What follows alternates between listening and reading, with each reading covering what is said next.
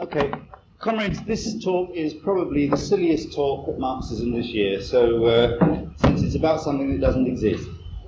I've just been giving a talk on Hegel, so it really is, it's about spirit, as it were. Me trying to communicate with a particular spirit, which is that of the dead Marx. Now, Marx's Capital is an unfinished work. I mean, just historically, Volume 1 is the only volume published which Marx actually saw go to press, work through to the press. Volumes 2 and 3 were left in manuscript. Engels worked on them, and for the large part of the rest of Engels' life, in fact, he worked on volumes 2 and 3 and got them out before he died. We also have something sometimes known as Volume 4, which itself, if you buy it, is in 3 books, called The Theories of Surplus Value, sometimes known as Volume 4. Now, it's clear from writings of Marx, including bits in the Grundrisse and various letters he wrote to people at the time that he was drafting Capital, that he did plan to write a great deal more. In fact, one plan, the one I'll stick to, because there are various ones, but the one I'll stick to, he planned 5 additional volumes. And they were to be on specific subjects. They were to be on landed property, wage labour, the state, international trade, and the world market. And they would have been very interesting.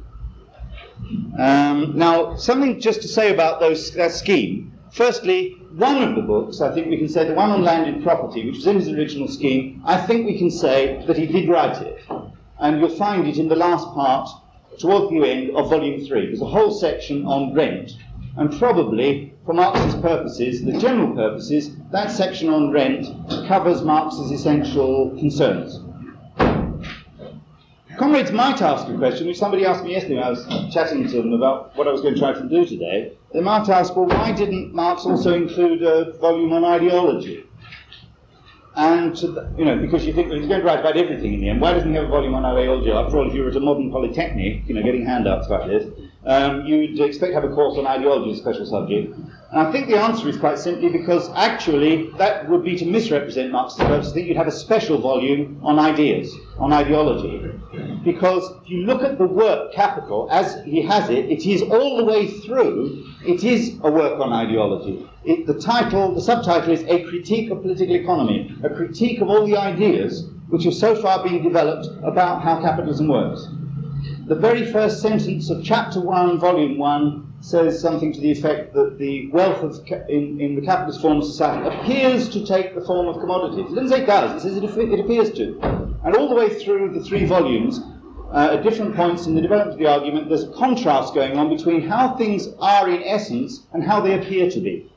How wages appear to be fair, but actually behind the seeming fairness of the wages system there's the process of exploitation, and so on, all the way through to the end. The last chapter, which is unfinished, of Volume 3 on classes, says, it seems to be the case that classes are defined in terms of the origin of revenue, but, and here the manuscript breaks off.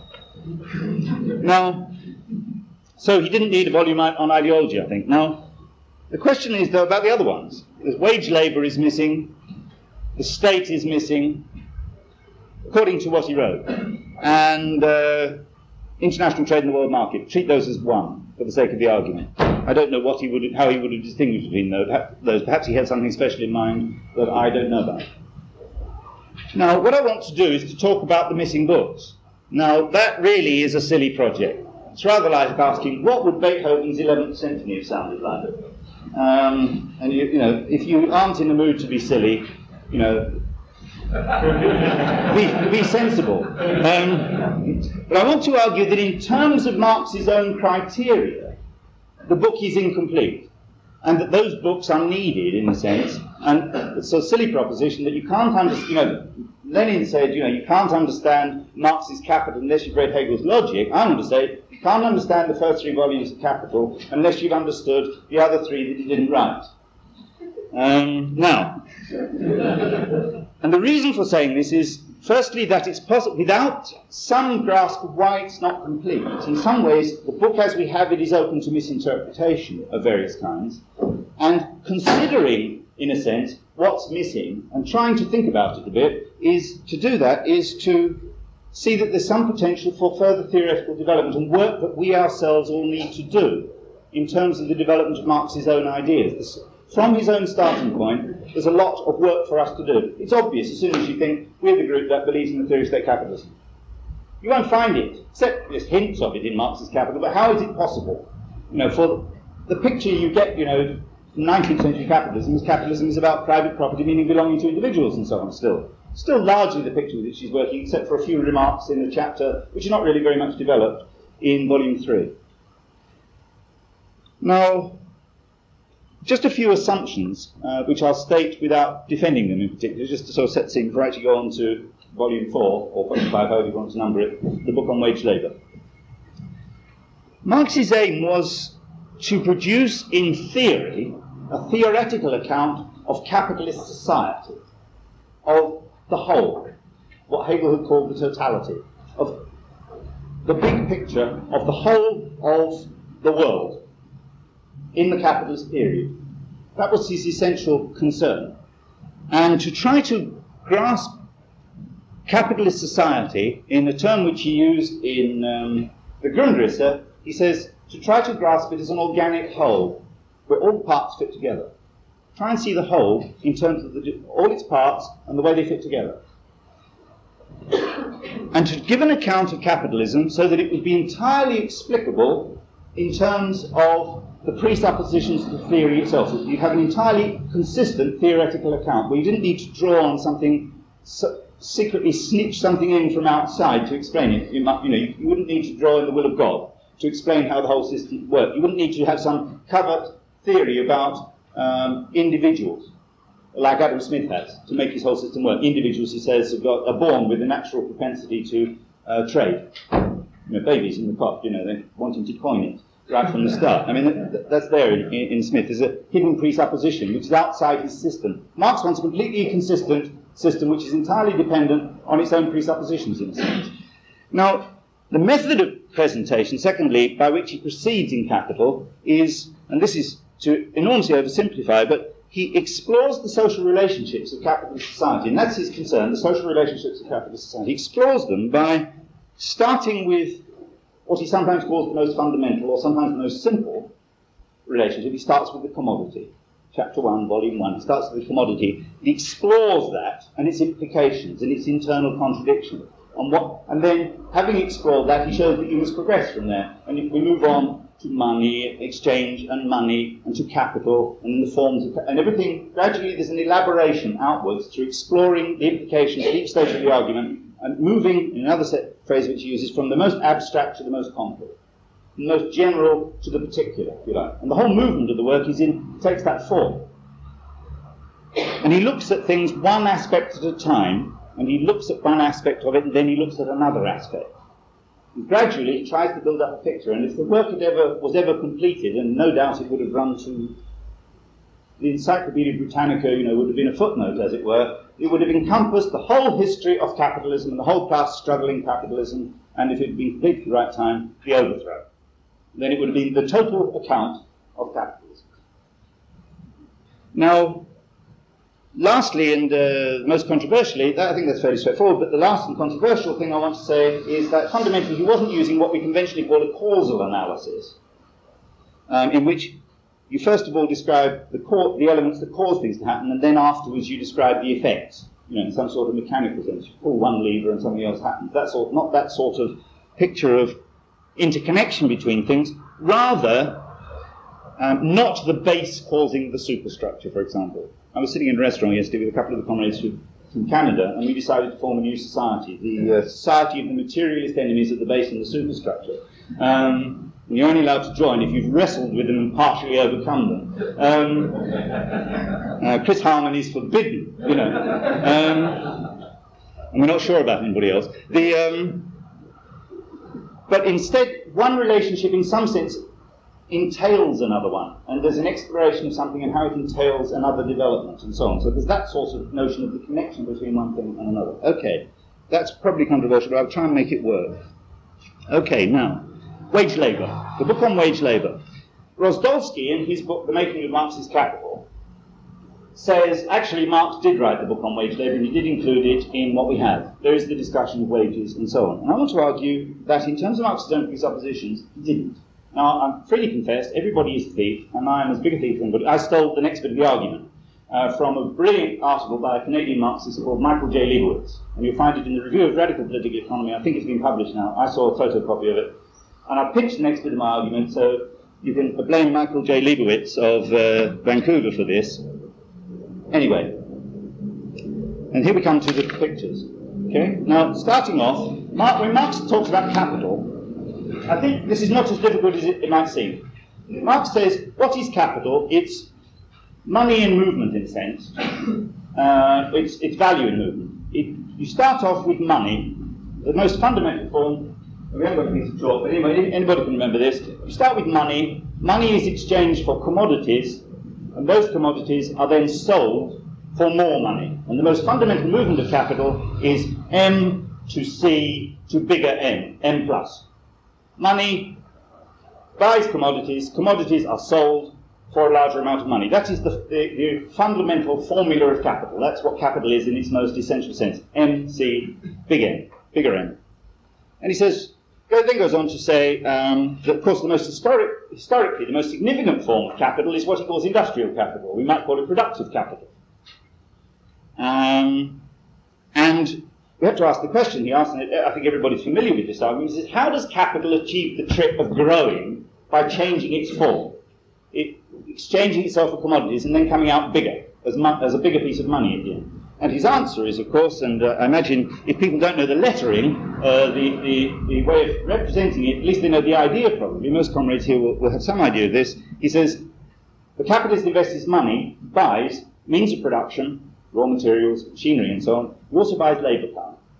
He buys those two things and he puts them together in his factory. And he makes them work for him.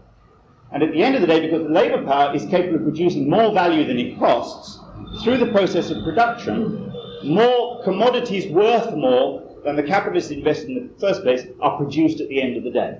The worker produces surplus value that is embodied in those commodities at the end of the day, and then the capitalist sells them, and he ends up with more money than he began with. So from MCM, we then move, and you can actually, here we come to the first circle. It's a circuit. He talks about it as a circuit of capital. It goes round and round in a sort of spiral. So we're talking about it as a circuit. Start with money at the top, M. He exchanges it for commodities, means of production, and labour power. There's then the process of production represented by the dotted line. At the end of the process of production, you've got commodities worth more, which are sold for money again. Okay, everybody, even if you don't know the notation, which is the usual one, you know the idea. Okay? Fine.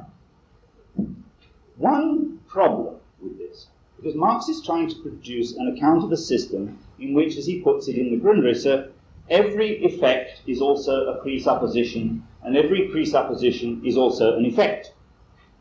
Hegelian language. Never mind. Put it this way, one of the things in that circuit isn't produced in the circuit. You see, the means of production are produced by other capitalists. He buys them from other capitalists. They're produced by capital in a sense. They are capital when he buys them, in a sense. Labour power is not produced under the aegis of capital. Now, the worker doesn't produce his labour power, it comes into the system from outside. But Marx is trying to produce a system in which there's nothing outside, an account in which there's nothing outside his system. Everything must be explained in terms of the system. Now, perhaps I can make this clearer by saying that we need something else in capital. We need another circuit. It's a very simple circuit. It's the circuit of wage labour. And it goes like this. The worker will start off, same place as the capitalist, we'll start off with some money in our pockets, or our wallets, or our handbags. We start off with some money, and we go and buy, we're workers, we go and buy some articles of consumption, and here they're called AC, for articles of consumption, okay? There's this circuit on the outside, this time we're going around. We start with money wages, we spend them on articles of consumption, then we consume those articles of consumption, right? Whether it's living in the house we're renting or mortgaging, or eating the food, or wearing the clothes, or having the holiday, whatever it is, as Marx points out, the process of consumption isn't simply a process of consumption, it's also a process of production. As we consume, we produce ourselves.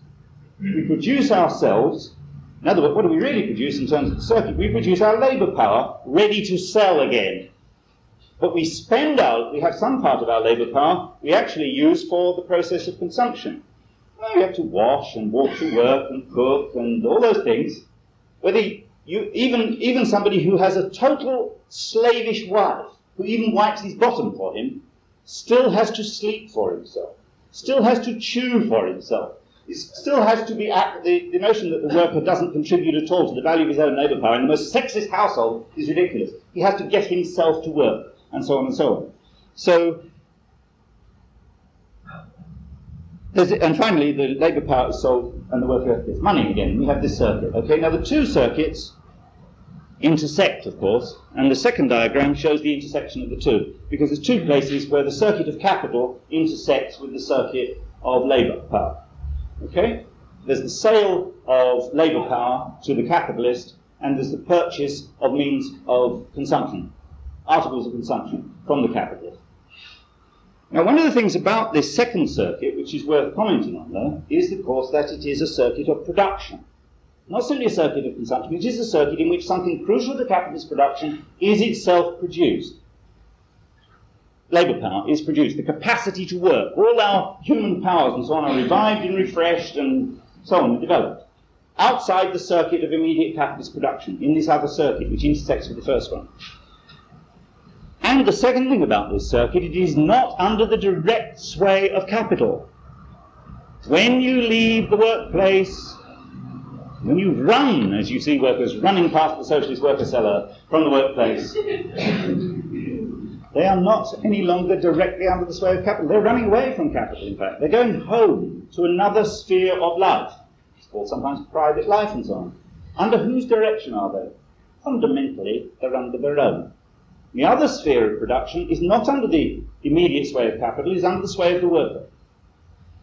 Of course, with all the limitations that are placed on by capital, capital is never absent from this situation. The immediate, direct driver of the second circuit of production is the worker, him or herself, or the working class drives the second one. And the second thing we have to say about these two circuits is that they are opposed to each other, because the motive force of the circuit of capital is accumulation. The accumulation of capital, we all know that. That's the motive force of the circuit of capital, but what about the circuit of labour power?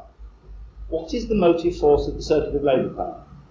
Well, to cut an argument short, and without trying to document it in terms of various remarks that Marx makes at different points in different writings, including the Grundrisse and economic philosophical manuscripts and so on, the fundamental driving circuit is the self-development of the worker. It is the worker's own needs and the worker's own conception of the worker's own needs and so on, which are the motive force of that second circuit. And as we all know, our own self-development brings us into conflict with capital. Now, Marx does have something to say in Capital about the meeting of the two needs. It's called the most readable chapter in Volume 1. It's called The Working Day. Capital needs to extend the working day for the worker because it wants to expand the extraction of absolute surplus value. In the 1830s, 1840s, the period before the early period of the 19th century, describes this beautifully. Capital's hunger for more of the worker's time, more of the worker's energy. That, and capital, because it's bought labour power, has the right to do so.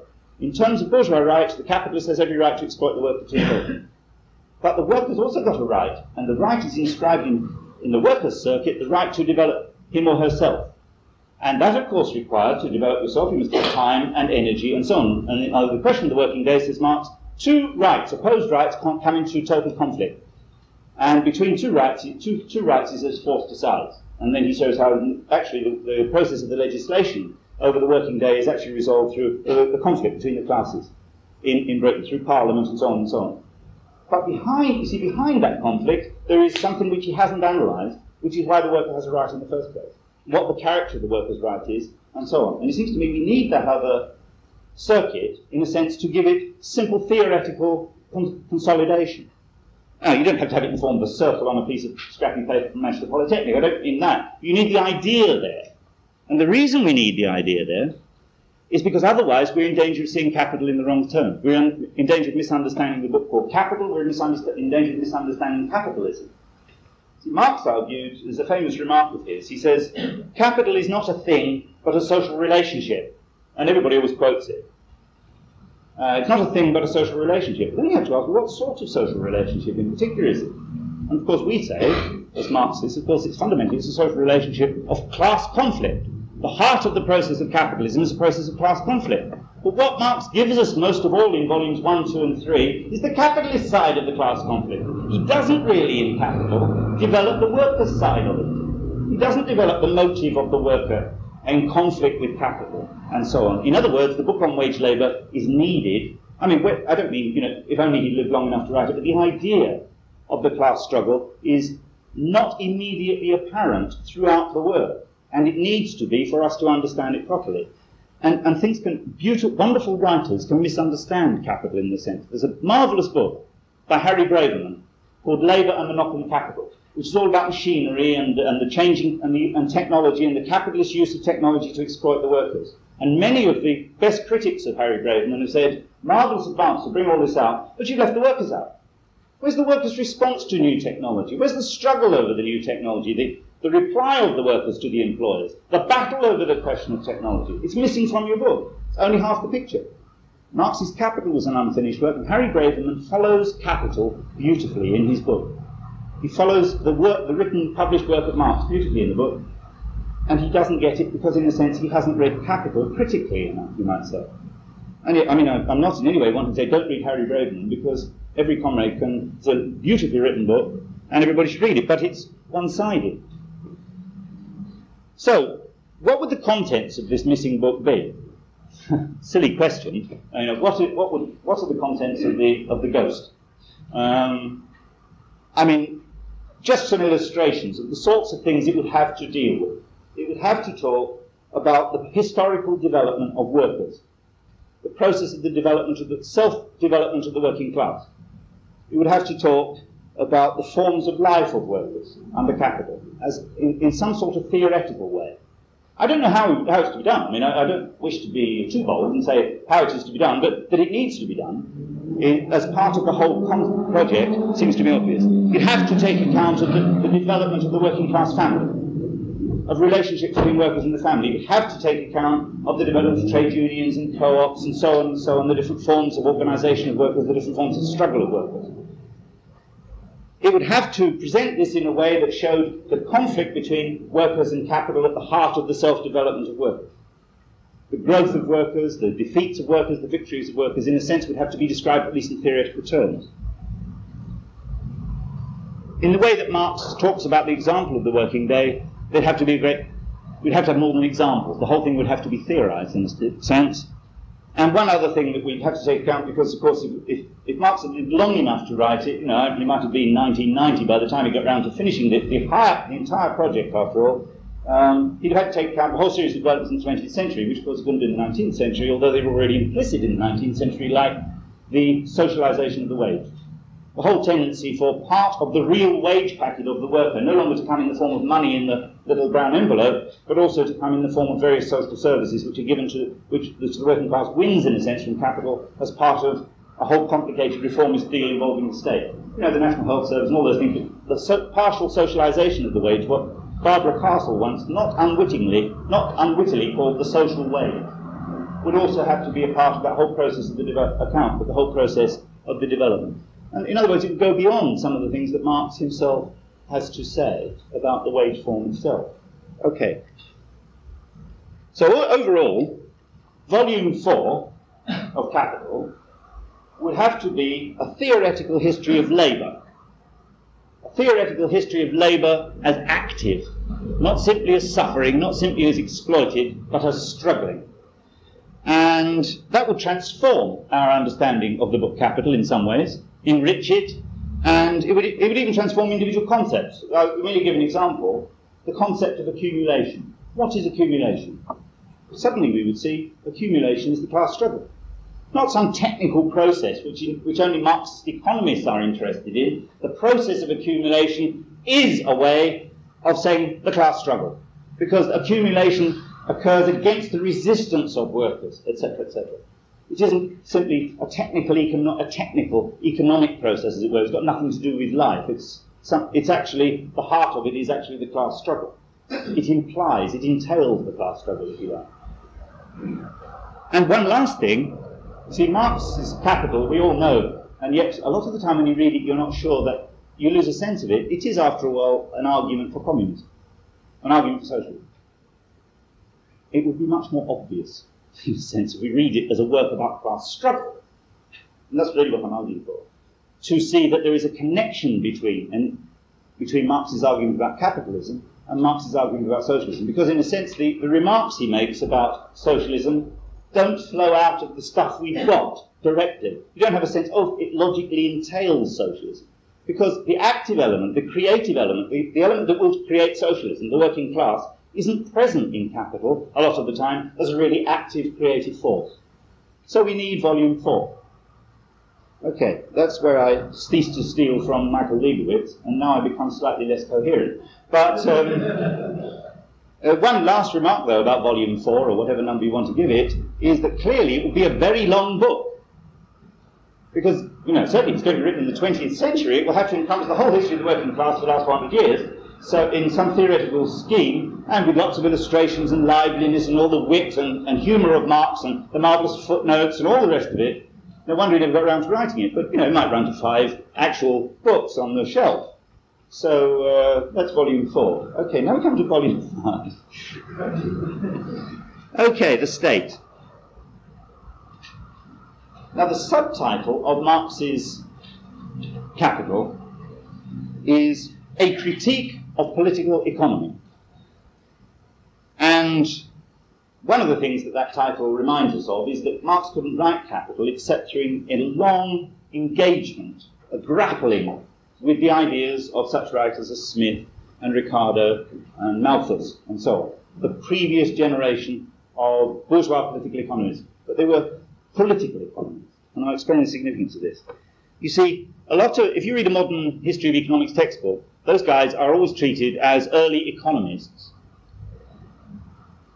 But Adam Smith, for example, was clear that, I mean, in those people's time, this is less true perhaps of Ricardo, but for Adam Smith it's very clear, he was not an economist. I mean, apart from anything else, Adam Smith wrote books on moral philosophy and the theory of astronomy and aesthetics and all sorts of things. He was a totalist, if you like. He was into everything. He was no, I can't say a bourgeois Marxist, but he had the interest that we have, you know, the range of interest that we have. He was concerned with everything. I mean, his view of political economy was it's a branch, he said, of the science of legislation, of how society ought to be governed, in other words. And political economy as a branch of a larger science.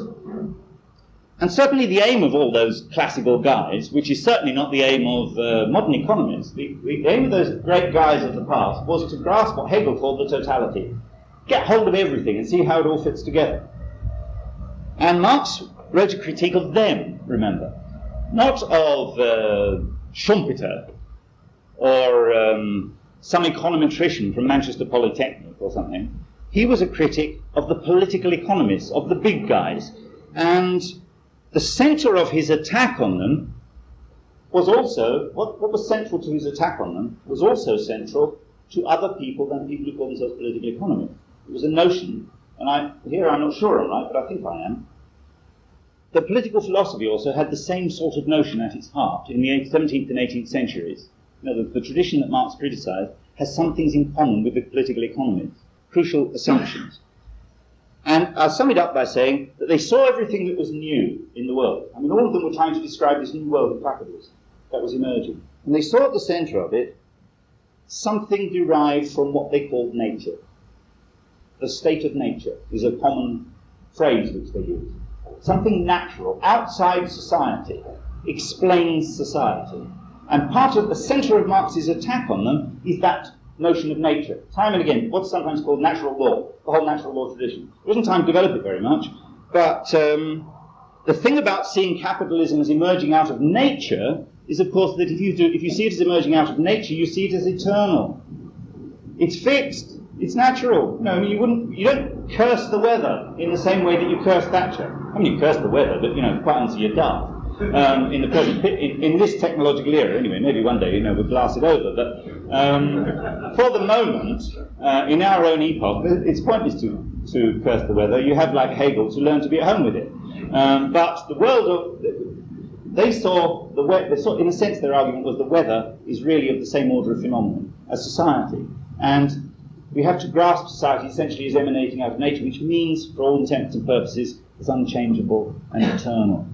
And the centre of Marx's critique of what he called bourgeois political economy was that they couldn't see beyond the limits of the existing. They always tried to make the present seem eternal. Now, and his argument, we have to see, hence the importance of the notion of modes of production, amongst other things, we have to see the present as part of history, and a history that hasn't finished yet. There's a future which is going to be different from the present. Whatever it's like is going to be different from the present. Now, from Hegel, particularly from Hegel, Marx got the idea that the modern society is divided into two spheres of activity, as it were. One is called civil society, and it's the world, very broadly, the economy. And the second, actually, Hegel further distinguished between civil society and the family. I don't want to pursue that one. It might have implications or not, I don't know. But on the one hand, you have the world of private life, if you like. On the other hand, you have the world of public life, the state. There's a distinction between the private and the public. And Hegel tried to theorize, I don't want to talk about Hegel, but Hegel tried to theorize a way in which you could hold the two together in harmony. Now, the truth is that if you look at Marx's intellectual career, the whole of society, he makes it very clear in his early writings, the whole of society is to be understood as civil society and the state. But then from 1844 onwards, what does he really devote the rest of his life to? Civil society. Capital is about civil society.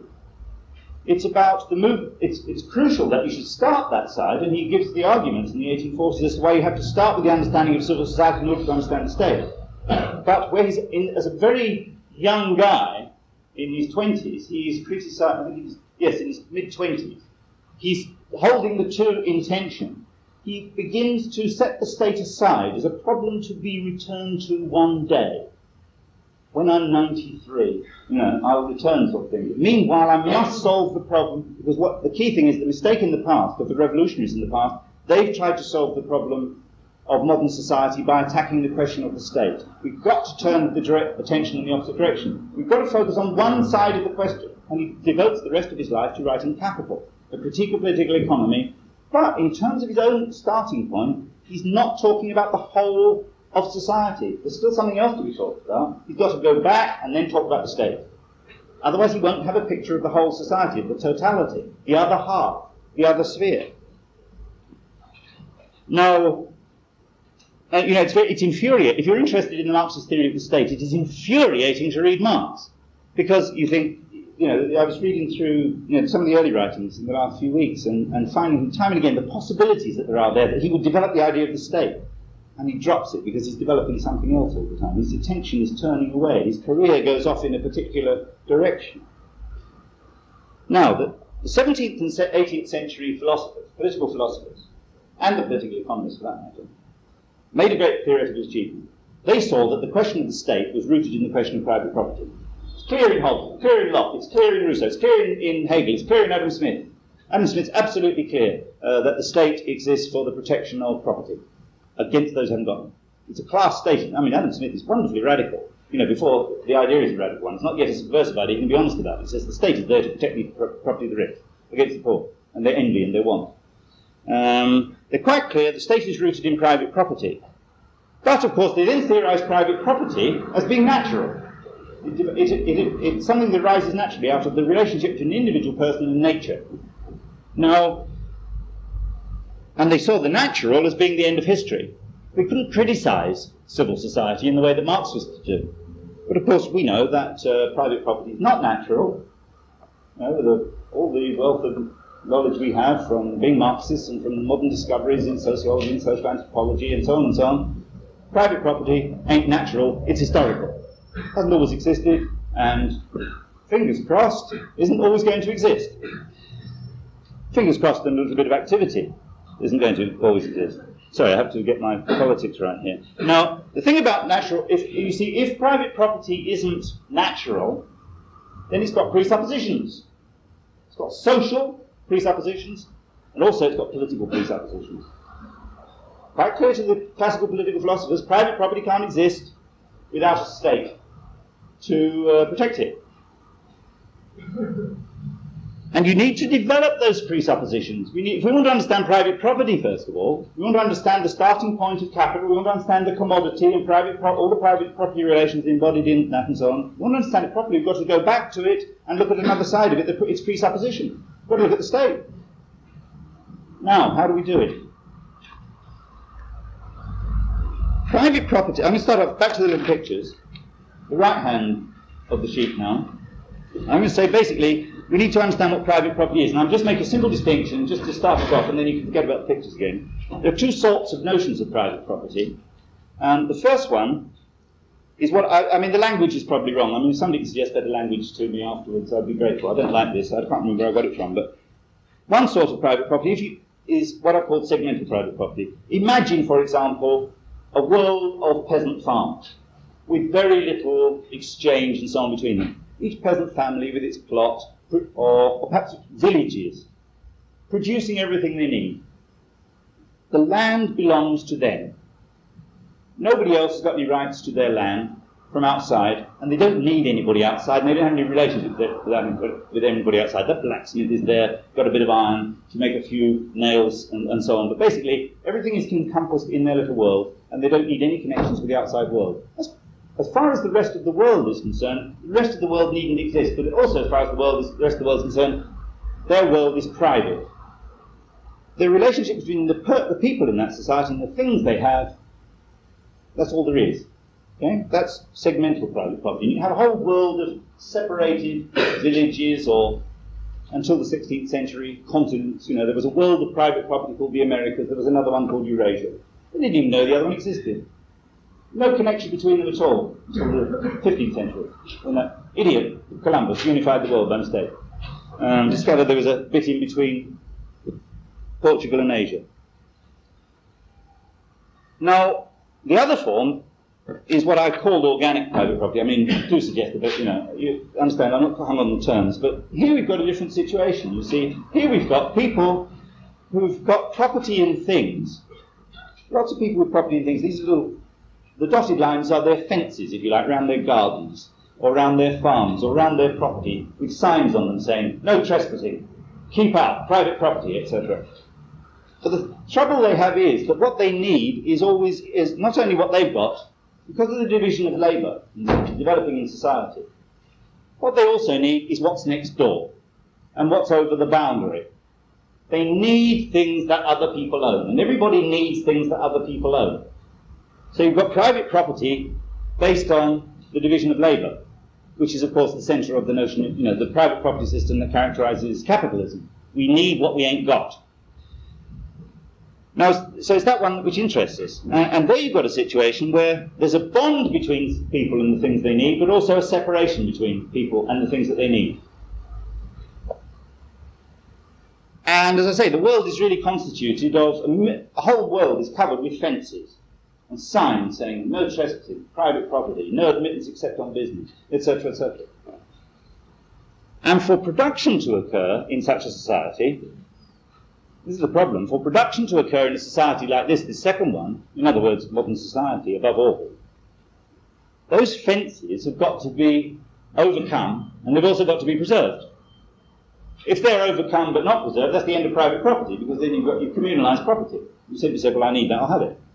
On the other hand, if you don't overcome the fences, then production collapses, because modern production depends on enormous interdependence between. In other words, we're talking about interdependence between people.